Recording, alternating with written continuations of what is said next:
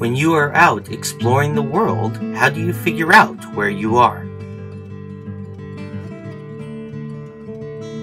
Traditional navigation uses landmarks to give you reference directions, northwest and north by northwest for this explorer.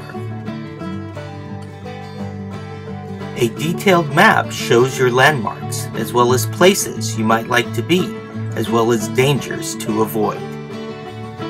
Anyone can see the landmarks along the same directions you did, but there's only one place on the map where both landmarks are in the correct direction.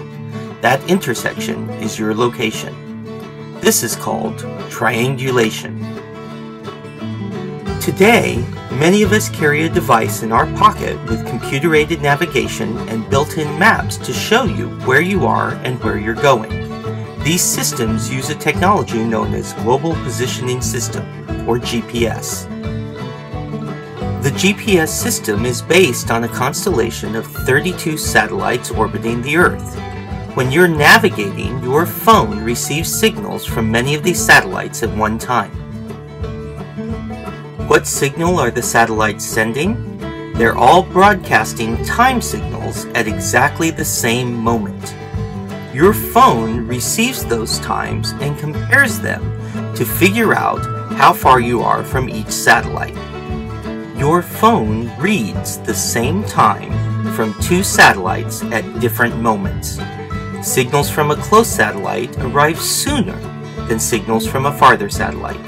This allows you to triangulate your position. How accurate does the timing have to be? The satellite signals travel at the speed of light, which travels about 1 foot every 1 billionth of a second. For every billionth of a second the timing is off, your position will be wrong by about 1 foot. Remember that general relativity tells us the Earth sits at the bottom of a gravitational well, a warped dimple it creates in space-time. Our GPS satellites sit high up in the well, where space-time is less warped. The Earth warps time such that a clock on Earth ticks slower than a clock on the GPS satellite.